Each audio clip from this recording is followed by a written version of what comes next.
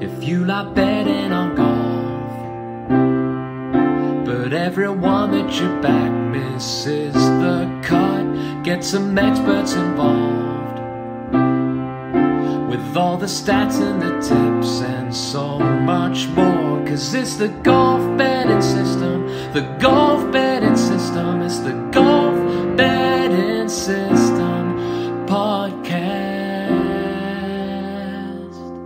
Greetings and welcome to the Golf Betting System Podcast 185. Barry O'Hanrahan and Paul Williams join me, Steve Bamford, to discuss this week's PGA and European Tour action, namely the Shriners Children's Open and the Open de Espana. Good morning, gentlemen. Morning, chaps. Morning, guys. This podcast is for listeners of 18 and above. Please be gamble aware. You can visit begambleaware.org for more information, and of course, please bet responsibly. Visit our world-famous golf betting system website with our in-depth betting previews, masses of tournament statistics, and our predictor models, all available completely free of charge with no paywall. Please subscribe to this podcast and drive the popularity of the show. We're available on social media. On Twitter, Paul's at Golf Betting, I'm at Bamford Golf, and Barry is at A Good Talk Golf. You can join our Golf Betting System Facebook group. The link is available in the description box. Plus, look out for the Steve Bamford Golf YouTube channel where I present the Golf Betting Show every week.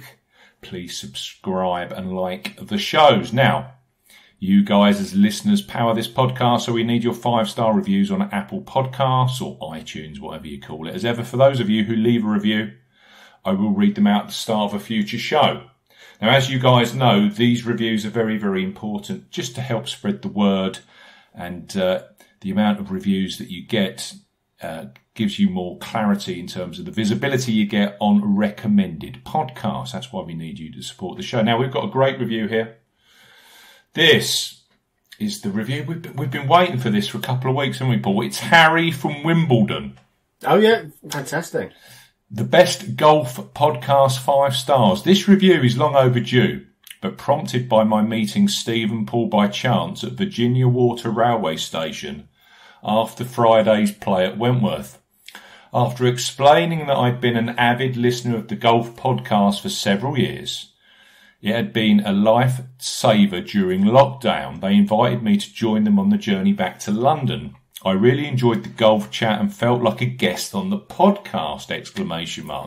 Two terrific guys and so knowledgeable. All that was missing was the wonderful Barry, whose dry humour and sometimes left field approach to golf betting is so refreshing.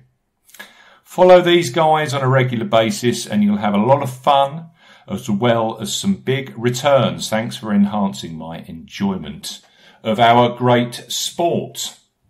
From Harry from Wimbledon.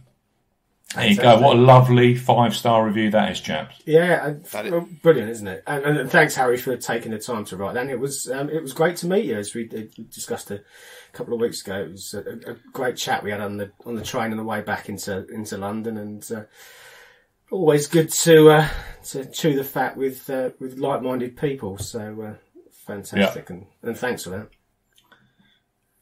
That's a 5-star review and a half. Were you saying, Barry, you were playing around golf the other day and someone came up to you and said, are you Barry off the podcast? Yeah, I was playing up in Rossapana, playing Sandy Hills, and was a friend of the group that we were playing in, was up there playing and going to be playing a couple of days later with some mates. So he jumped up a day early to play with us, Neville, and the voice was enough for him to make the connection, and so we had a chat about the show and golf betting in general, and how difficult Sandy Hills was in windy conditions. So just to give a shout out to Neville. It was a pleasure to play with you. I hope to tee it up again soon. So a little community that we continue to build, eh? Yeah. Fame precedes you guys. Now, I said to you last week, Paul, that I was glad that you kept your Joachim Lagergren on your side. And it worked out nicely, didn't it? A full each-way payout last week, 150-1. Yeah, 125s it was when he went. Oh, was it 125? Went to press, sorry. But yes, he was. Yes, it was a nice return. He had his chances as well, didn't he? The putter was on fire for the first, towards the back end of the front nine on Sunday, and I was getting rather excited, but he did miss a few tiddlers, which could have made all the difference. I think there were 3 inside 8 feet or so on Sunday that, had he made, it could have been a completely different story, but I guess for a 125 to 1 shot, you can't really grumble at getting was in the end, it wasn't a kind of skinnier teeth place. He was solidly in second spot, and we were just hoping that Danny Willett made a mistake coming down the stretch to let him in, but it didn't happen. Every time I kept checking the leaderboard, he'd make a bogey, so in the end I gave up, and then he started playing nicely. Yeah, there was some really nice putts he made in there, but at the end of the day, he'd have had to have shot 8 under, 9 under to win outright on Sunday, which is that's a tough ask, isn't it, on a Sunday, regardless, particularly when you've got a Masters champion ahead of you, and a guy who seemingly can find his form in these bigger events from absolutely nothing, and walk away with another big title. If you look at his last 4 wins, Danny Willett, he won the Masters, the DP World Tour Championship, the BMW PGA Championship, and then last week the Dunhill Links, and nothing else. No tiny little event in between. It's just... there's not even a build-up of form in the main, is there? He just goes out and wins them. He'd come in with form of miscut, 71 missed cut. And as you said a few minutes ago before we started recording... We followed him at Wentworth, didn't we? Yeah, we followed him around for a bit at Wentworth to see how he was getting on. He was never in the fairway. He was really poor, but... you listen to his interviews, and it's no different to when he's won some of those other ones that I've just mentioned, maybe the Masters excluded, where he said, look, when I'm good, I'm really, really good, but there's a lot of bad stuff in between, and when it all just clicks, away you go. I mean, 100 to 1 that was last week for Danny Willett, if you'd have been able to look past the incoming form and just say, well, Danny Willett's a capable winner of of big golf tournaments on the European and worldwide stage. And if you'd have taken a chance at 100s, you'd have been rewarded in spades. Before the Masters, he also in 2016 won the Amiga Dubai Desert Classic. As you say, that's 5 rather large tournaments right there. Yeah. He doesn't do Kazoo Open, does he? No. How'd you call him, Barry? It's a serious resume, isn't it? And it's just, it's hard to, because he doesn't pop up that regularly, I suppose we kind of write him off a bit, or it's hard to give credence to the fact that he's had it's a ridiculously good career. And so, but I suppose he's got the high variance career where he goes and grabs wins and then he disappears with a whole bunch of missed cuts. And so would you prefer that, or would you prefer the consistent top 20s making cuts every week? Yeah. You're going to want the wins, aren't you? I mean, there's the highs and the lows. It's a kind of, Kevin Na doesn't win the bigger tournaments, but Kevin Na's another one, isn't he? Garbage, win. Yeah, garbage. I got the analogy. Win. Yeah, but Willett just wins a different level of tournament. Yeah, he does. No. Yeah, you get your Jim Hermans who come along and just win at will every now and again, but they aren't. They're not the Masters. They're not the BMW Championship or PGA Championship. They're not flagship events or high-ranking events on the respective tour. Patrick Reed, maybe as well. We've always said Patrick Reed's a danger. 50, 55, 66 to 1. That's where Reed does most of his winning. Yeah, and they're big tournaments. Yeah, yeah. But even if you knew, we all know all this. We all look at it. We all understand that he can win these tournaments. It's still difficult to pull the trigger when you stand there and stare at a form sheet coming into an event, and having eyeballed the performances as well, and think, well, even at 100 to 1, do I pull the trigger here with a Danny Willett?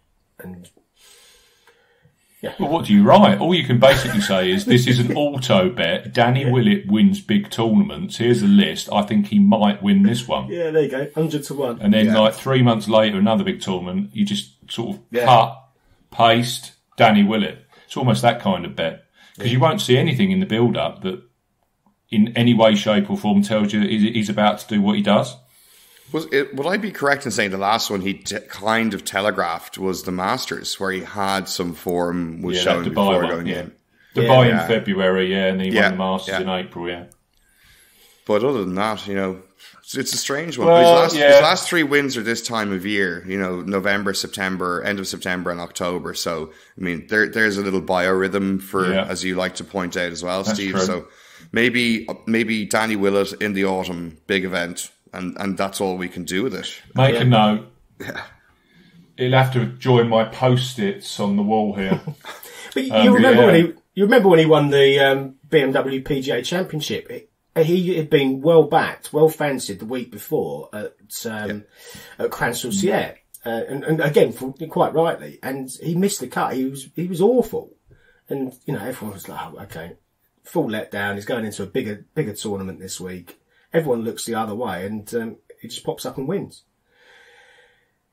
Infuriating unless you're an avid Danny Willett fan who backs him blindly, and you'll be in clover. Anyway, it was interesting to see most of the defeated European team actually had a good tournament, didn't they? Yeah. Relative terms. Fleetwood was up there. Hatton was right near the top of the league, but he was at the top of the leaderboard for a long period of time, wasn't he, Hatton? Mm. Yeah, Lowry was up there as well. Yeah, yeah. There was no kind of tools down complete disasters, was there? It was there was some effort put in. And again, I think that just shows you the gulf between the top tier guys and the kind of the run of the mill European Tour players who, best will in the world. If the other players on their game, they're going to struggle to get anywhere near them, really. And a fair play to Lagergren, because that was a strong performance against a number of far more fancied and far more elevated players in terms of the golfing hierarchy. But yeah, it's relatively easy to spot Lagergren. You put him on a coastal style track, big price, and just take your chance with him. Yeah, you actually showed some. It's holding on to these players after they do you the week or outing before, and then when they miss the cut, and you're like, I've had enough of him. And you did well there to actually say, nah, he's logically correct, and you got your rewards on that one. I was kicking myself because I had a couple of weeks to build up to the Sanderson Farms, because they actually had a field. They were one of the tournaments that let you saw the field before Friday cut off. So I knew he was playing. And the name that instantly jumped to me as soon as I saw the first field was Sam Burns. And when those first prices came out Monday and he was 16-1, I was grabbing my hair. It's like, oh, I can't. Not 16-1. So then they often say, don't they? It's like the first impulse that comes into your mind should be the one that you go with. So yeah, Sam Burns won that at 16-1. That's 2 wins now in the last. He won the Valspar, didn't he, back in May, I think it was. Precocious talent. His numbers last week at the Sanderson Farms were absolutely mad. He was number 1 for strokes gained off the tee. He gained 1.5 strokes per round. His approach play was ranked 2nd. He gained over 2 strokes on the field per round with his approach play. And total tee to green, or strokes gained tee to green, 3.7 strokes gained per round. And he actually, and I did say this last week, you can win this with a negative strokes gained putting split at the Sanderson Farms. He did. He was losing half a stroke a round on the greens. Shot 22 under. That's amazing. But yes, I think Sanderson Farms, again, Country Club of Jackson, that what's going to go down in my notebook is it is Bomber City. It really is. Burns was 17th for driving distance. Nick Watney 20th. Cameron Young tied for 2nd. He was 3rd for driving distance, 327 off the tee. So you need a particularly good week from someone that isn't a bomber to get close. We have seen it there, Ryan Armour and the likes.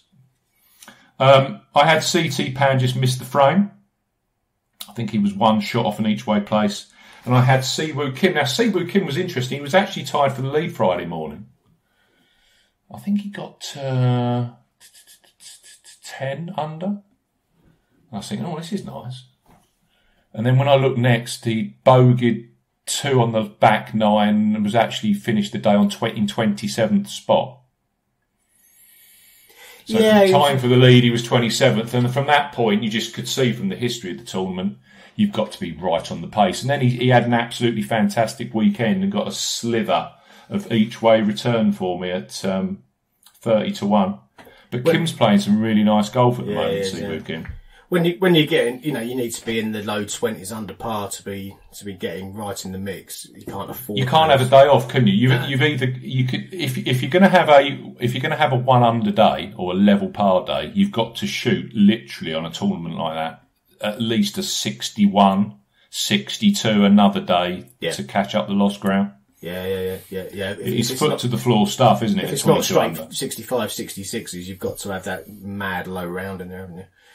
You mentioned Cameron Young. I had an email from Nicky M, who converses with me now and again on stuff, and he'd backed Lagergren, which he just popped me a note to say how pleased he was with that. But he also told me about a treble that he'd placed, where he had Cameron Young at 400-1, Lagergren and Mario Fassi at 250-1. All 3 of them placed in a treble over the weekend. Wow. Which I haven't worked out the odds, but that must have been absolutely ginormous. So well done, Nicky. That's a great treble to land. More of those, please, everybody. That's exactly what we want to see.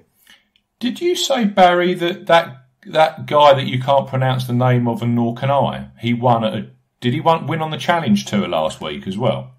Kilda, yeah. I did not think about going down a tour level when I didn't see him in the field last week, so that's my bad. But yeah, so I take solace in it. I think Paul said he was going off at 25-1. 25, so yeah. That may have deterred me a bit, although trying to not be price proud.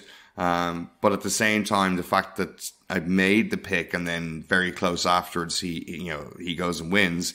I take a little bit of comfort in that maybe the head and the picks are somewhere synchronizing up to grab a winner. Fingers crossed. I think we've got another birdie shoot this week, guys. The Shriners Children's Open. They come thick and fast. They come thick and fast, these birdie parties, don't they? Now on the PGA Tour. Yeah. Saying that, we've got the CJ Cup next week, which is being played at the Summit Club in Las Vegas, and then the tour, another short field 78-man event, the Zozo, which is going back to Japan. Oh, okay. They're actually going out to Japan this time. I believe so. Yes. So we've got those two short field loaded events the next 2 weeks coming up. And to be fair, the Shriners Open isn't that bad this week. We're used to seeing DeChambeau and Cantlay here. We've had Jason Day in the past, but it's slightly down on quality. But any field that's got Hovland, Koepka, Ancer, Scheffler, Burns, Simpson, Rahm, Matsuyama, Louis Oosthuizen and Will Zalatoris, Sungjae Im, Harris English and Corey Connors isn't a bad field. You can also throw in there Patrick Reed, Paul Casey, Siwoo Kim. So it's a decent tournament. I don't know what it is, but these players love a trip to Las Vegas. What can you do, eh? It's shocking. It is shocking. I don't know what they get up to when they're not playing, but I'm sure they're all very professional about it. Yeah, I'm sure they're taking a cabaret or something, aren't they? Clearly, you've got Butch Harmon's ranch and training centre out here as well, and a lot of the professionals use Las Vegas as a base. Maverick McNeely lives in Las Vegas. Ryan Moore. Colin Morikawa, who doesn't play this week, I guarantee you he plays next week. Kevin Na, Scott Piercy, Nick Watney, who's coming off a second. They're all Las Vegas residents. And, you've got the likes of Ricky Fowler, who's over here a lot with Birch and Jimmy Walker and the likes. There's lots and lots of local links to Las Vegas. The golf course itself, we should all be au fait with this. We come here every year. TPC Summerlin. What are we looking at with Summerlin? We are looking at a short course. It's 7,255 yards at altitude. It's a par 71. It's clearly a desert golf course. There's lots of rocks, cactuses, geckos, lizards. There's all manner of stuff off the fairway. For the 18 holes feature water hazards. Fairways are Bermuda grass, rough is Bermuda grass, 2¼ inches this year it's quoted as. The greens are large, 7,400 square feet. They feature A1, A4 bent grass greens. So Bermuda grass, rough and fairways, bent grass greens. The only other course, Steve, Agronomy Bamford here, the only other course that features that mix on the PGA Tour is Colonial Country Club. And if you go off tournament titles, that's the Charles Schwab Challenge as is. And it's interesting with Colonial. Laird, who won here last year at 225-20, he's got a couple of top tens at Colonial. Bryson DeChambeau's finished third there in the past. Rod Pampling, who won this ages ago, has got a second, a third and a sixth there. So there's quite a lot of crossover with Colonial. Kevin Na, of course, has won this twice and won at Colonial as well. So if you're looking for a correlating golf course, I don't think Colonial Country Club is a bad one. There are quite a few. What have you got to do here? Well, just the 2020, so last season, this golf course played at 68.34 strokes on average per day, which was over 2.5 strokes under par for the field. It was the third easiest golf course on the whole of the PGA Tour last season. So it's fairly obvious what we've got to do. We've got to shoot lights out this week. 2016 saw an opening round 11 under 60 from eventual champion Rod Pampling, plus minus 10 61s from Francesco Molinari and Ches Reavie. Across the last three renewals, we've also seen Lucas Glover. Lucas Glover has got a great course record here. Kevin Na and Matthew Wolff all shoot 61s, 10 under par. So this course is very, very gettable. I mean, it's the perfect storm really, isn't it? Wide fairways, they're 33 yards at 300 yards carry, which is 4 yards wider than Jackson last week and 8 yards wider than Silverado for the Fortinet. So wide fairways, a short course at altitude, and they always make sure the Nevada fire tenders are here to make sure those greens are nice and receptive. Yeah. Although all of the players will say, it's so fast. The greens are very fast and they're shooting like 21 under par. Yeah, it's an odd one, isn't it? Because going through the list of names you read through, you included someone like a Lucas Glover in any of the conversation. And when you're talking about shooting that deep or scoring that deep, and likening the types of Lucas Glover to the event, then it creates a bit of kind of indecision, I think, because you're thinking, well, on one hand, you've got, you want someone who's rattling off birdie after birdie, yet you've got all of these kind of, I don't know, more ball striking, tee to green men who seem to have managed to find a way to get over the line here over the last few years. The cut line here last year was 7 under par. Yeah, exactly. Yeah. 7 under to make the cut. Yeah. You can't be a typical Lucas Glover missing everything inside 6 feet if you're going to get to that kind of number, are you? Dude, let's compute that. So there's, I've shot 68 Thursday, 68 Friday. I'm 6 under par. I'm playing all right, yeah. Missed the cut. Just madness. But yeah, I agree, Paul. It's one of those tournaments. Laird, ball striker. DeChambeau, outrageous. And this is DeChambeau 2019. He was a different animal back then. He wasn't all guns blazing. He was a nice classical golf course player then, long enough, but actually used to hit tons of fairways. Cantlay in 17. He won in a weird year where it was blowing hard. I was on Cantlay that year at 21. Pampling. And then you get weird results as well, like Smiley Kaufman and Kevin Na. So this is it. It's one of those tournaments where you've either got plodders who can prosper, who can't putt, yeah, or someone with a red hot putter that actually's garden backs onto the golf course, Kevin Na. Yeah, he wins when he's like 11. He's gaining 11 strokes on the field with a putter. Yeah, it's one of those tournaments where you sit there with a field of 140. I don't know what it is, 152 this week, and you just think, how can I make any sense of this whatsoever? This was also a statistic that I thought was interesting. Laird was 20th for strokes gained putting, DeChambeau 45th, Cantlay 32nd, and Pampling 39th. So they're absolutely nowhere near the top of the field the week they won. And then, of course, Kevin Na, when he won, he was 3.5 strokes putting positive each round. Complete and utter extremes. I do think, though, that this is a course, there's a couple of things that I do focus down on. I think this is a golf course where you've got to hit tons and tons of fairways. So if you're one of these prestigious length bombers that doesn't care about hitting fairways, you're not going to do very well around here. So that's one thing I think is an important, and it's a consistent number. I mean, if I go back 2010 through 2010, Jonathan Bird in 2010, driving distance, this is the average skill sets of the winners across that time period. Driving distance 16th. Driving accuracy, sorry, that driving distance number is wrong. It should actually read 27th. I need to change that. Driving distance 27th in the field. Driving accuracy 11th.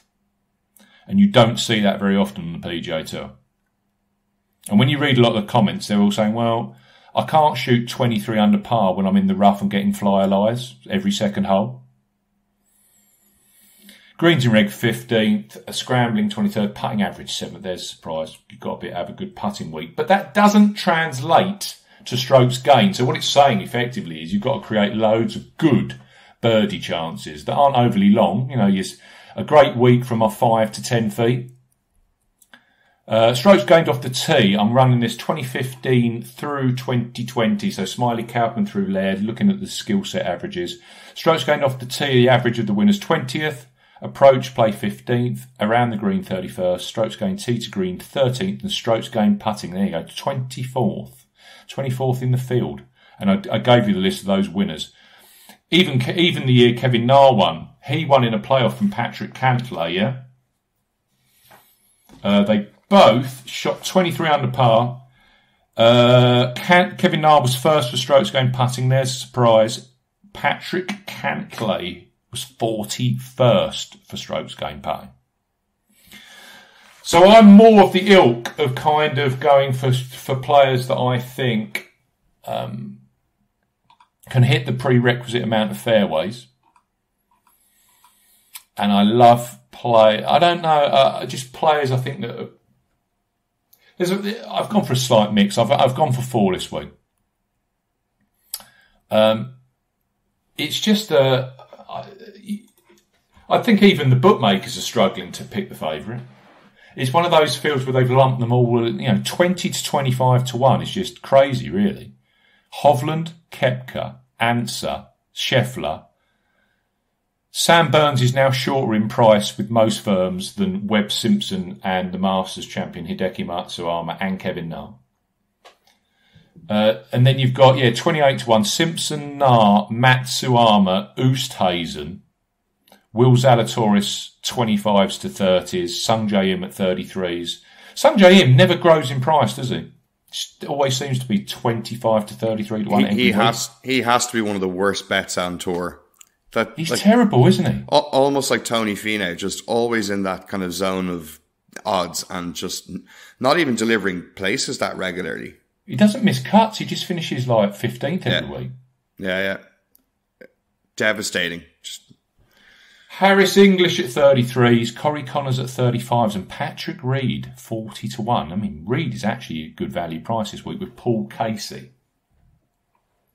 So there you go. So you've got between 20 and 40 to 1. You've got 1, 2, 3, 4, 5, 6, 7, 8, 9, 10, 11, 12, 14 players. 15 players, sorry. It's just that I don't think anyone's really got a clue who's going to win this. It has to be said. Here are the ones that I've gone for.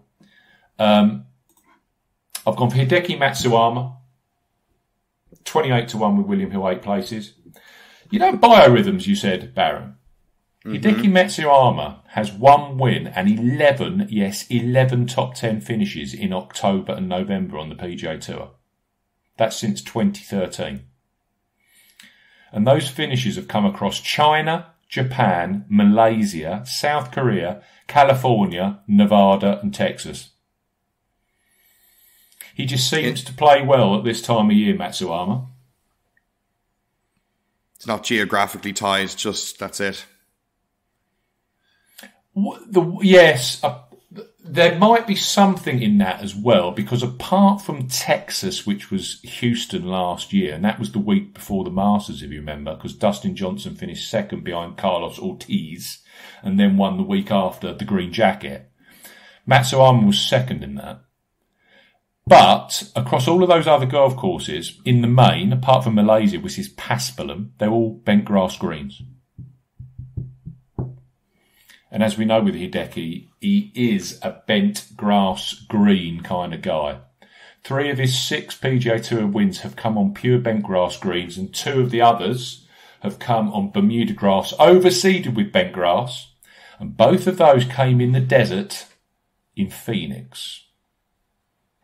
And actually, I'm looking at Laird. He's got a great record at TPC Scottsdale. DeChambeau's got a top 5 there. Rod Pampling had finished 8th and 12th in Phoenix. Webb Simpson's won this in 2013. We know that Simpson's a winner at Scottsdale, and he's finished 2nd and a number of top 10s. Ryan Moore's got a great record there. Kevin Na's played well in Phoenix. So I love that link to Scottsdale. I really like it. And I just thought 28-1 for the reigning Masters champion, coming off a 6th place, a very under the radar 6th place finish in California for the Fortinet. I thought that was half decent price.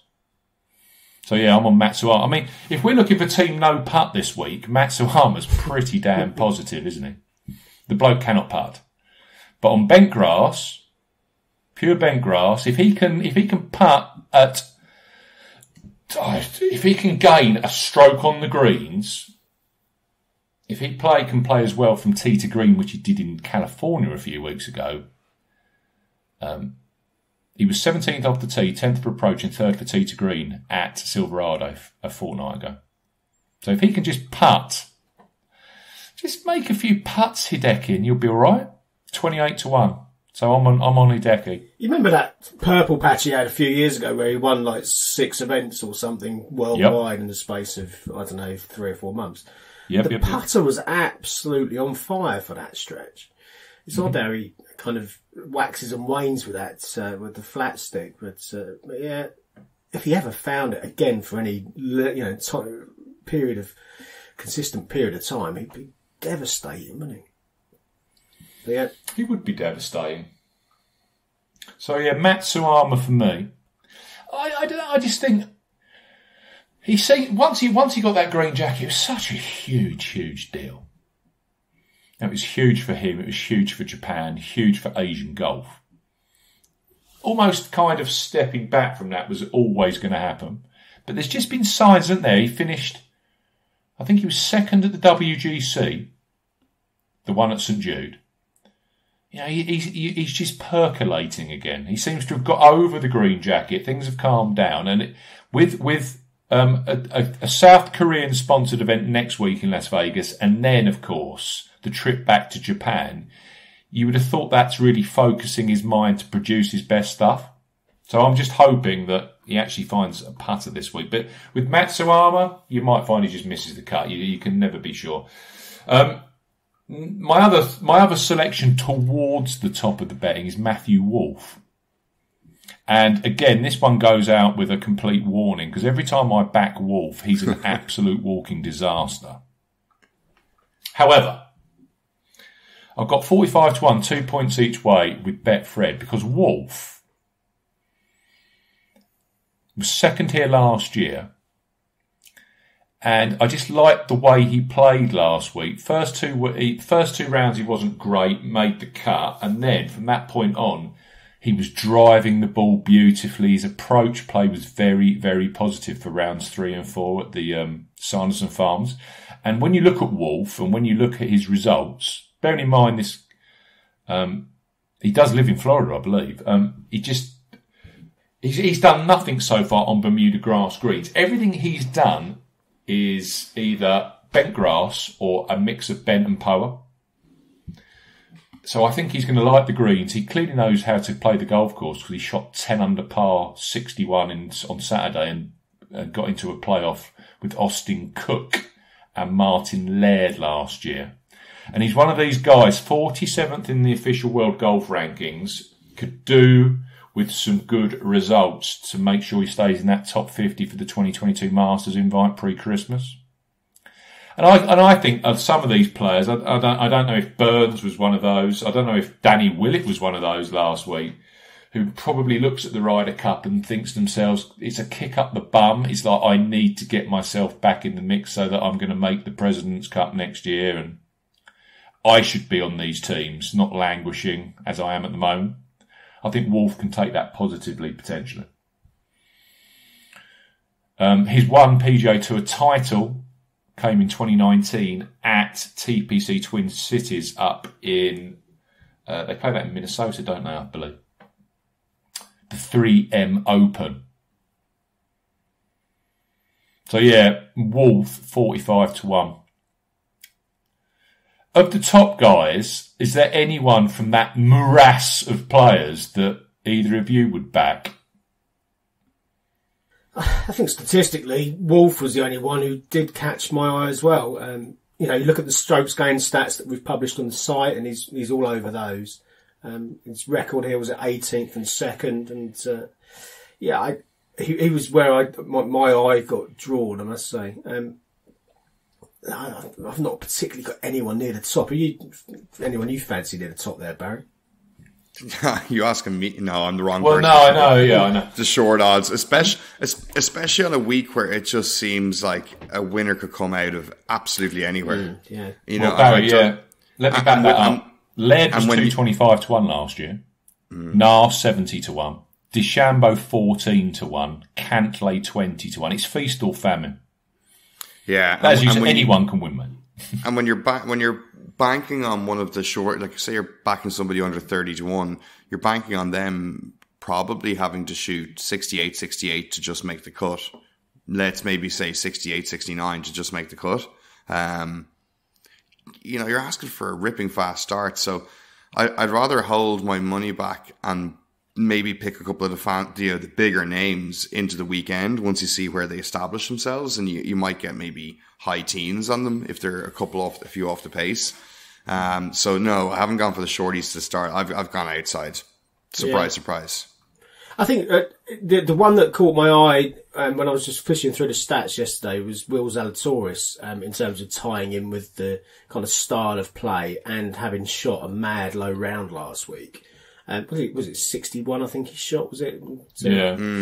My only concern with Zalatoris is, can he hit enough fairways? Because he's not the straightest off the tee. Yeah. Lots of greens. Like last week, 46.4% green fairways hit, 26 of 56. He was 56th of those that made the cut for fairways.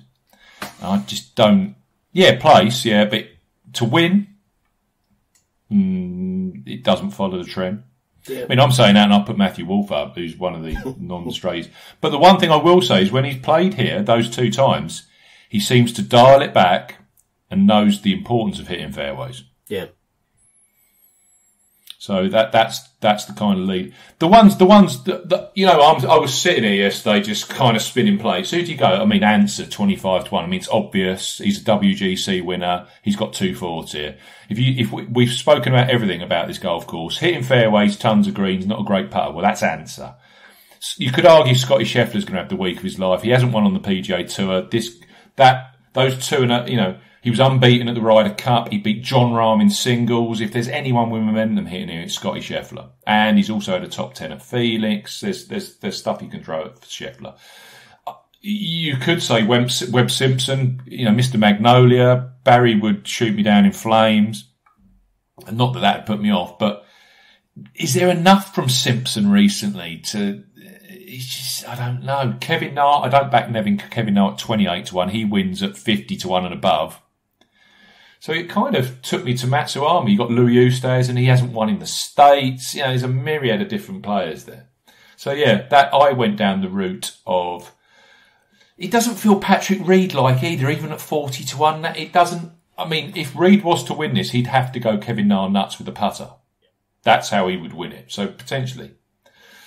I've jumped off Siwoo Kim. That might come and bite me on the bum because he's playing some great stuff. I've also jumped off my old mate, Mito Pereira. I expect he comes and probably wins because I've jumped off him, but don't know.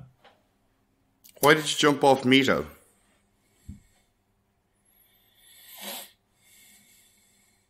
Good question. I haven't got an answer in. I do think he's bent grass positive, Mito. I think that 66-1 that's hanging there with Unibet is a great prize. I don't know. I think probably it'd be a mistake. The other thing you think about Mito, grew up in Chile, grew up around Santiago. Guess where that is? Well, that's at altitude. So I don't think the altitude's going to be an issue. He does hit lots of fairways and his tee to green game is miraculously good. I think what we saw last week was the fact that Mito again was top 5 for tee to green, but clearly didn't get on with those Bermuda grass greens that particular week. So coming back to bent. I mean, Paddy Power running scared of him. He's 40-1 with Paddy Power. And Unibet have him up at 66-1. Yeah. Boyle's got him down at 35s. Yep. It's a big disparity there. I think Mito would be a good bet. That's probably going to come and bite me on the bum. The one I went with was Taylor Gooch, who I think's trending. He's a great approach player. I think Gooch's weakness sometimes is the fact that he isn't the longest off the tee and he isn't the straightest. So hopefully he can have a good driving week. His approach play is miraculous, Taylor Gooch. It's proper elite. I just think he's trending towards a win quite soon. And also you look at Gooch. He's got a top 4 at PGA West where they play the American Express. He also had a top 4 here in Las Vegas, or a top 5 in Las Vegas last year where they played the CJ Cup. So I think he likes the clean air of the desert. I just think Gooch... I should have probably put Pereira and Gooch up, but there you go. I've gone for Gooch, and then I went for one at a bigger price. And we've been mentioning him. I mentioned the one that caught my eye was when he was in the top 5 at the Northern Trust a while ago. And you think about the Northern Trust, that was effectively probably the strongest field of the whole year. Tom Hoagie, who when you look at Hoagie, he has got a whole catalogue of desert results. On a golf course where you power off the tee is negated, that's the kind of course where someone like a Hoagie could come to the party. But he's finished 10th, 4th and 6th at Montreux Golf and Country Club, which is where they used to hold the Barracuda. He's finished 6th at PGA West. I was on him that week, 300-1. And 7th here at TPC Summerlin in 2017. He's also finished 2nd at the 2020 Greenbrier, which as we know, the Greenbrier over in West Virginia, that is also played at altitude on bent grass greens. He came 2nd that year behind, I think it was Joaquin Niemann.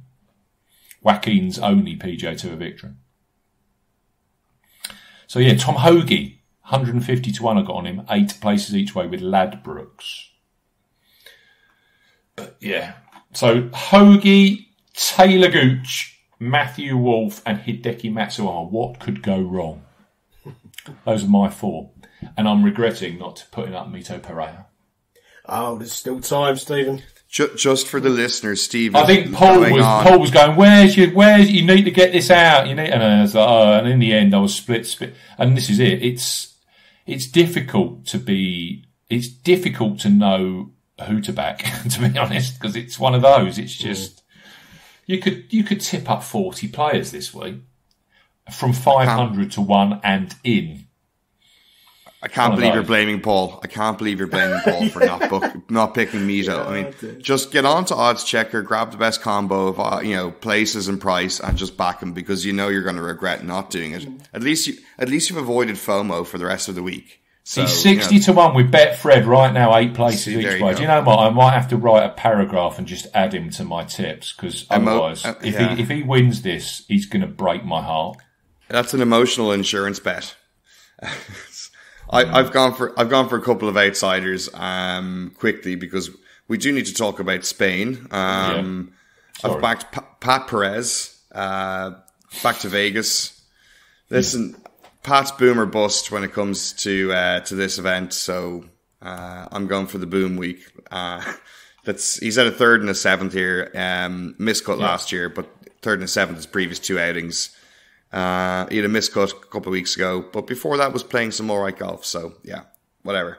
The other one then is Matthew Neesmith, who has where is it? An 18th and an 8th here, but absolutely zero incoming form. Miscut, 51st, miscut, so let's hope he's this week's Danny Willett. Yeah. And I backed Ricky as well, because I can't not back Ricky. What price is Ricky? I don't know. That's a genuine question. 100 to 1. Oh, wow. That's a good price. It is a good price on a player who's got... he's a winner. Where's he won? He won at Phoenix. What about you, Paul? Yeah, very nice. You must have gone for Pat Perez, because you love Pat Perez in a birdie fest. No. I've only backed 2, actually. I've backed Ryan Moore, and he fits that ball striker profile. So you know Pat, definitely. Yeah, exactly, yeah. Well, I'll give you some stats in a second, which might open your eyes. So you know Pat, Ryan Moore. He won in 2012. He's been 7th, 9th, 15th, 19th here. Do you know the number that got me? When he won here in 2012, he led putting average. He was first for putting average. When he was 15th in 2016, he was 8th putting average. He was 4th for strokes gained putting, because they were measuring it back then. When he was 13th in 2019, he was 4th for putting average here. He was 12th for strokes gained putting. He likes these greens. He may not like any other greens in the whole of the world, but he likes the greens here. Yeah. Ryan Moore is just bent grass monster in here. Bermuda grass, no good. Yeah, bent grass going back to your preview, he's got 3 wins on bent. So, I think he ranks 4th or 5th in your list of bent grass winners in the field over time. So that kind of gets him a tick there. He was 2nd at the John Deere Classic recently, another one of these par 71 resort courses, bent grass greens. It all kind of adds up there. 4 miscuts after that, which kind of explains his price down there at 150 to 1. But he was 39th last week, which was much, much better. 16th for strokes gained approach. And now that he lands on a course where he loves the bent grass greens and can putt absolutely lights out while hitting every single fairway, and his approach game is trending. What can possibly go wrong? Absolutely. He's an absolute bargain at 150s. So Ryan Moore's in. I've also backed Jim Herman, who we mentioned a few moments ago. And he's, again, if you look at his raw stats, don't look at strokes gained with Jim, because he's not really gaining that many strokes. If you look at his raw stats in terms of driving accuracy, over his last 7 starts, he's ranked 4th, 8th, 4th, 7th, 31st, missed the cut, and then 1st for driving accuracy last time out of the 40 net. He's hitting fairways for fun. He's hitting some decent numbers of greens as well. He's just not making or not gaining the strokes across the whole board that's allowing him to get into really contending positions. But he's made 6 of the last 7 cuts he's made, which is a revelation for Jim, and he's long overdue a win. I mean, he tends to win every 20, 25 events, so this is his 25th event I've just counted up since his last win.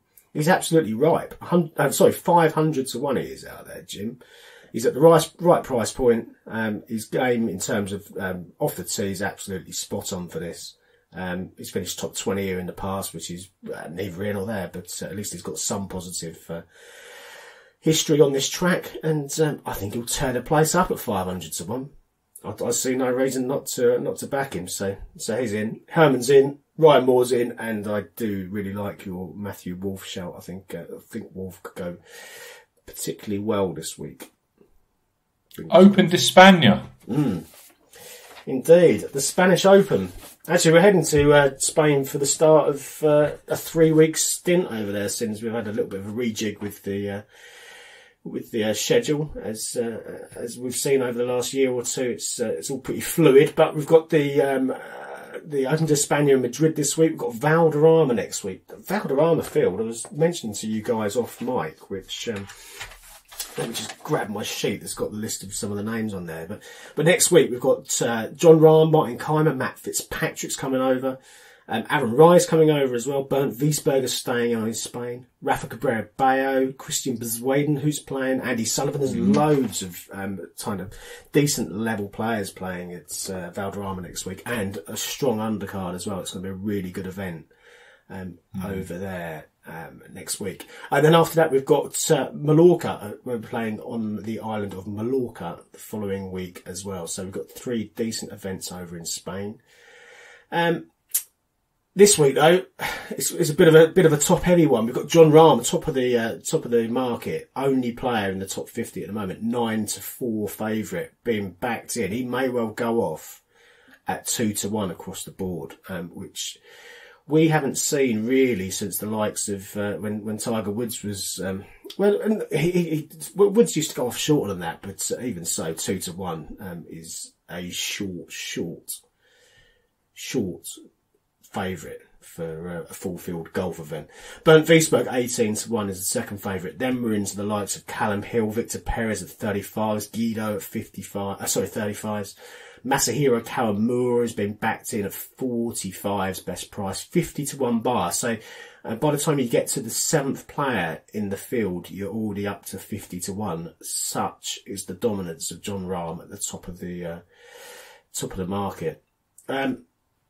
Where are we? We're playing the Club de Campo Villa de Madrid. It's a 7,112 yard par 71. It's a resort course. It's tree lined, but it's not claustrophobically so. It's not Valderrama. Smallish bent power greens. They lengthened it a bit before they played here in 2019 when Jon Rahm won. Rahm still shot 22 under, even though they'd attempted to make it a little bit trickier. And it needs a bit of weather really to protect it, and we're not going to get that this week. 25 degrees centigrade, some mid-70s Fahrenheit, virtually no wind. I was looking on Windfinder when I was doing my prep work for this, and one of the days had winds of 1 mile an hour. I mean, seriously, these guys are going to absolutely rip the course to shreds, I think. We do have some older form here, and from prior to the renovation in 2019. We've got the Spanish Open was played here 5 times during the 90s. Slightly more recently, we've got the Open Madrid and the Madrid Masters. They were played between 2000 to 2005, and then again, the last time before its renovation was 2008. And then, of course, we've got the event from last time we played this Spanish Open in 2019. It does hop about this event, so I'll give you an idea, a flavour of who's won this event. But bear in mind they've been on very different courses many times. It hops about a lot, and a lot of the courses don't bear much resemblance to the others. So we've got 2010 Alvaro Quiros won at 18-1. 2011 was Thomas Aiken of 45s. Francesco Molinari won at 16-1 in 2012. Rafael Jacquelin won at 55-1 in 2013. I remember that was a tough coastal track. I think that was the one where he won on about the 10th playoff hole after an absolute marathon. 2014 was Miguel Angel Jimenez, won at 22-1. James Morrison was 225-1 when he won in 2015. Andrew Beef Johnston, 100-1. He won at Valderrama to give you an idea of the different style of tracks that have been used. He was 100-1 in 2016 when he won. 2018 was Jon Rahm at 4-1, and then Jon Rahm backed that up. He defended successfully in 2019 at 100-30. 2 years ago. So you've got 4-1, 100-30, 9-4 best price at the moment, and verging in on 11-5, maybe 2-1 by the time we go on Thursday for Jon Rahm to make it a hat-trick of Open de Espana titles over the last 3 starts. I guess if you look through the stats, we do have some extensive stats from 2019. We've got strokes gained. We've also got the regular traditional stats as well. I mean, Rahm absolutely battered the field, so his stats stand out quite starkly against everyone else. He was a 5-straight winner. He was 3rd for fairways that week, 12th for greens in regulation, 3rd for scrambling, 1st for putting in old money. If you look at strokes gained, he was 1st for strokes gained off the tee, 1st for strokes gained tee to green. So he made, or most of the damage was done from his long game off the tee and his tee to green performance. And perhaps that's a better pointer, really. If you look at second place, Rafa Cabrera-Bello, he was 2nd for strokes gained tee to green. So the first 2 home were 1st and 2nd for strokes gained tee to green. He was also 7th for strokes gained off the tee. So I think you're going to find, and maybe not overly dissimilar to the style that you were talking about on over at the Shriners, Steve, it could well be that a strong long game performance, a strong tee to green performance in terms of strokes gained really is what sets up these birdie and eagle opportunities. So we're looking for ball strikers in both events. That's what we're kind of saying, unless it's Kevin Na in Las Vegas. Yeah. I mean, you're going to have outliers in these things, aren't you? Because if you're talking about a resort track where 20 under wins, you can get someone who goes absolutely bananas with the putter, and if they're gaining 10, 12 shots with the putter over the course of 4 days, it doesn't take a great deal with the rest of the game to get themselves into the contending position. But I would suggest when we look back on both the leaderboards on Sunday night, then maybe 6 or 7 of the top 10 on both will be more towards the style of player that we've kind of suggested would be the better option for this week. We shall see. Form-wise, looking back, I mean, there's 10 winners I've just read through, or the winners since 2010 at least. Each one of them had a top 10 finish in their last 10 starts, so a little bit of incoming form is fine. Jon Rahm had actually missed the cut of the Dunhill Links on his previous start before winning in 2019. Prior to that, his previous 9 starts, his worst finish was 13th. He won the Irish Open. He was in a really rich vein of form, so I think you've got to assume that some decent incoming form is the order of the day here. And birdies and eagles, that is where we need to be going this week, I think. Keep your card as clean as possible. Attack the scoring holes. Make lots of birdies. Get yourself up towards that kind of 20 under or beyond number, I think, is going to be where they are this week. Unless we get an absolute curveball thrown at us and we find that they've grown the rough to something astronomical in the meantime. But there's no indication that that's going to be the case. And with no wind and placid conditions and nice sunny weather, I think it's going to be quite a low scorer. Difficult to know how to play this one, isn't it? Because you've got a player at the top. I've not seen any of the previews that I've read from other people out there so far this week. I've not seen anyone dare stick Jon Rahm up at 9-4. I expect someone might at some point and just go, put all of their pennies on Jon Rahm for 1 week. Which, you could do, I suppose, couldn't you? Are you suggesting Steve Palmer doesn't put him up at 9-4? Of course. I'll be interested to see how Steve plays it, because he'll look at the raw numbers. Saying that, he put Sam Burns up at 16-1 last week, and I was prize proud. And guess what happened? Yeah. He could have had a monster double with Lagergren. So, but it's difficult because you could make a very, very, very strong case and say, well, Jon Rahm, he's won the last 2 Spanish Opens, he's the world number 1.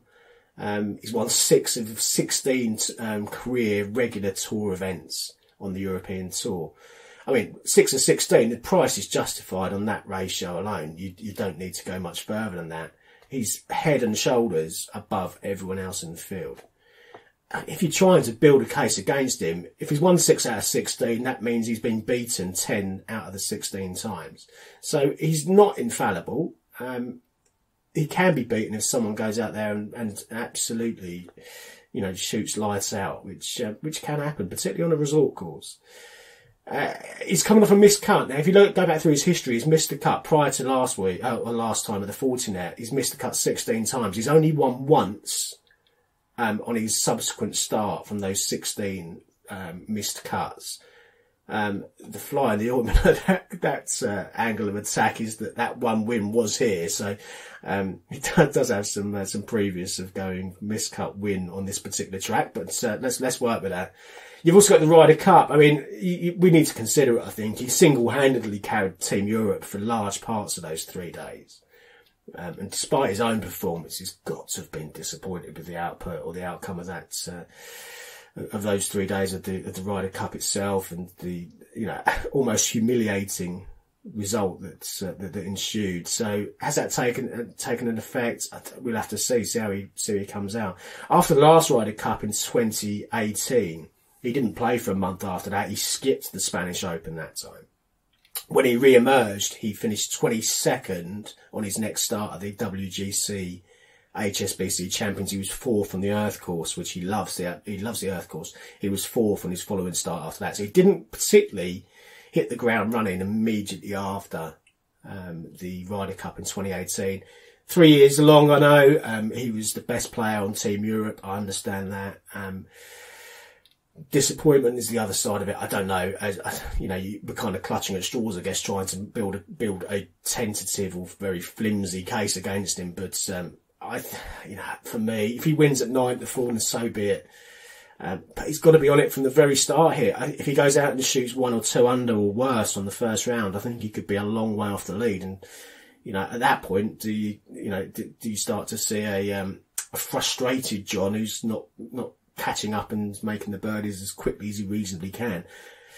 If he goes off to an absolute flyer, shoots 62 in the first round, you're not going to see him for dust, I don't think. And, you could be then looking, or you should be looking at markets where you're trying, wire-to-wire winner markets potentially, or, shots won by markets.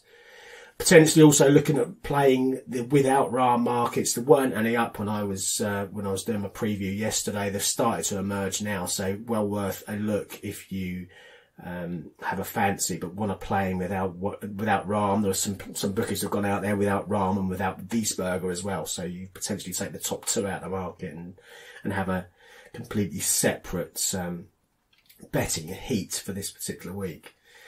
I went round the houses with this, and in the end I decided just to go with 3 each way shots who could, on their day, compete and contend against Jon Rahm if everything goes their way. And I'll leave it at that. I didn't really want to go with a full staking plan on this because if Jon Rahm wins, then it could be a painful week. So I've just gone with 3. I've gone at the top with Nicolai Højgaard at 50-1. And if we're talking about the Ryder Cup, as we were a second ago, talking about 2023, I expect we'll see a Højgaard or potentially 2 there in a couple of years' time.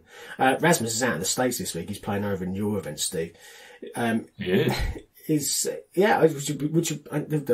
looked at the prices with him. They're really quite divided about how he'll fare as well. So interesting to see how he goes. Nicolai, though, is on the road to catching him up after his win at the Italian Open a few weeks ago.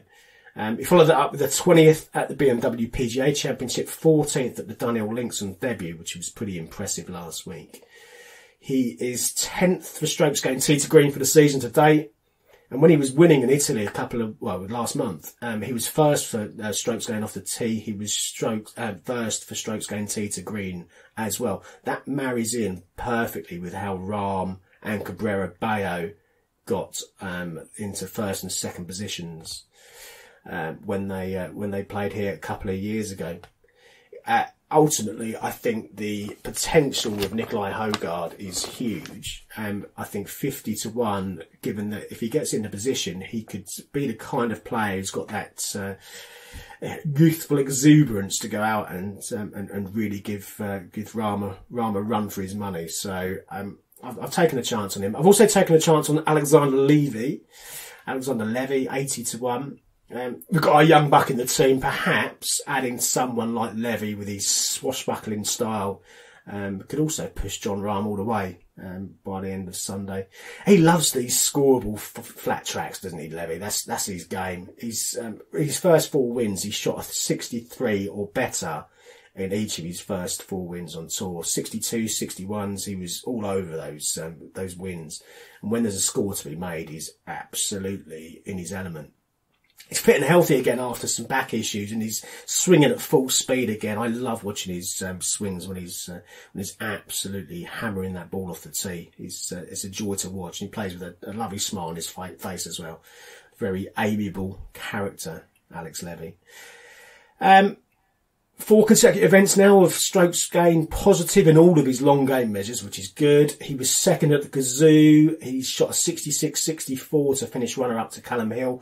That was his best finish since 2018. And he was also 15th here last time out at 2019. That came after 4 straight missed cuts. And then he finished 15th here. So a massive improvement would suggest that this track here suits his eye. And although he missed the cut last week at Carnoustie, no issue there. Jon Rahm and Bayo both lost or missed the cuts, at, the Dunhill Links before finishing first and second last time he came here. He did shoot 5 under at Carnoustie on the first day before the wind picked up. And that again suggests to me that Alex Levy's in some decent form. So Levy's in at 80-1.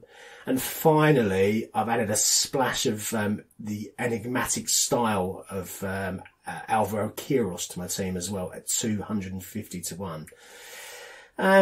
You go back the days back, 2006 through 2011. He was a top 25 golfer. He was right at the top of his game, Alvaro Quiros. He won 6 times in his 20s before it all dried up. Not much since. He won the 2017 Rocco Forte Open to remind us that he's still capable. There's a couple of second, third place finishes, but lots and lots and lots of missed cuts. There's, again, another one of these players who is quite difficult to call. But if you look at the track here, if you look at the players who played well in 2019 and going back prior to that as well, there's some decent crossover with Quiros. Jon Rahm, we've talked about ad nauseum. He's won twice at the Earth Course. Alvaro Quiros has won at the Earth Course back when it was the Dubai World Championship back 2011, I think he won that. Rafa Cabrera Bayo has won the Dubai Desert Classic, as has Alvaro. Charles Schwartzel, who won here in 2008 pre the renovations, he is a Leopard Creek master. He's won there multiple times. Alvaro Quiros got his first European Tour win at Leopard Creek. And also some of the other players in the top 10 from both of those leaderboards cross over in terms of their performances and the tracks that they've played particularly well on with Quiros as well. He does have some form here. 4th in 2008. He opened with a 74, then shot 66, 66, 64, finished 4th, went on to win at Villamoura the next week. And again, Villamoura, I think Barry mentioned this to me off mic, is another one of the tracks which fits in very nicely with some of the players who perform well here. A few handy positions recently. 27th at the Dunhill Links last week. That was his best effort over there on the Fife Coast for over a decade. And I think he could be the kind of player that could just pop up and really get into the mix at a mad price, 250-1. So just the 3. Quiros 250s, Levy 80-1, and Nikolai Højgaard at 50-1. Any fancy from you, Barry? I'm sticking with Kawamura. He's gonna do it at some stage. Maybe it's this week, maybe it's not, but it's quite a nice price for him considering Rahm is there in the field. So I'll have a go with Kawamura. And who's the other one? Sorry, Jeff Winter was 4th here last year, 14th last week, and I was able to snag him at 80-1, I think it was. Yeah. I took the extra places. Yeah. Yeah, he's a capable player, Winter. We shall see. What about you, Steve? Anyone catch your eye? No idea. No idea. No idea whatsoever. You're not pushing all the pennies in on Jon Rahm.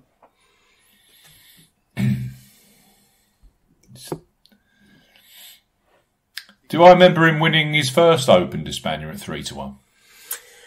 Yeah, 4-1 it was the first one, and then 100 to 30 his second time. So yeah, his price is rapidly going down. If he wins this one, he'll be going off about 5-4 next year. I have followed a friend's shout just while Steve is percolating there, just to sort of get just to get Rahm into the betting this week. So he doubled Rahm with Harrington, who's playing in the constellation Furyk and Friends. Yeah, that's right. Yeah, I've gone and taken on that double. So that gets me Rahm on board. Paddy in the kind of 25-28 to 1 bracket, something like that. 25s. Yeah. Okay. Interesting to see how he goes. It's an option, yeah. It's a good option, actually, isn't it? It's amazing how many guys like hit the Champions Tour for their, one of their first starts and just grab a win. It's like the freedom is there. They're like, oh, this is easy now, and then bang. Yeah. Yeah. I could see that. I'm still mulling over Mito Pereira. Would you just back him? Steve, I'll loan you a tenner. I'll give you a tenner to put the bet on. Cheeky 5 each way, and then your head is set. I'm still mulling Mito. Why don't you leave it until late in the day on Thursday when the best prices are out on the exchange, and just put a few quid on to satisfy your curiosity. He was fourth in Mexico, and I think second in Colombia at high altitude on one of the Corn Ferry years he did. So clearly altitude's not an issue. Steve, I've backed him just there, just to. You backed him. I'll sell you my bet. We've been doing this for too long. We know the pitfalls, but we still fall into them year after year. It's emotional insurance bet. So you just even if it loses, you don't have the torture for the week, and I think that's worth a couple of euro. So, and I've backed Mito a couple of times recently. So I'm way less of a candidate for this than you are. Second for greens in regulation this year. 34th for driving accuracy. Second for ball striking. Steve, what are you doing? I know. Right, I think that's us, chaps. Yep. I think that is us. I hope you have another good week with your bets, Paul, and to you, Barry. Yeah, best of luck, guys. I hope the listeners have a great week, and we will be back next week for the Valderrama tournament on the. That is my favourite beer, actually. My favourite lager, the Estrella Masters, isn't it, or something? Yeah, Andalusia. And the CJ Cup on the PGA Tour. Don't forget 5-star reviews, very, very important for us. And we'll see you next week. Goodbye. If you like betting on golf, but everyone that you back misses the cut, get some experts involved with all the stats and the tips and so much more. 'Cause it's the golf betting system, the golf betting system, it's the golf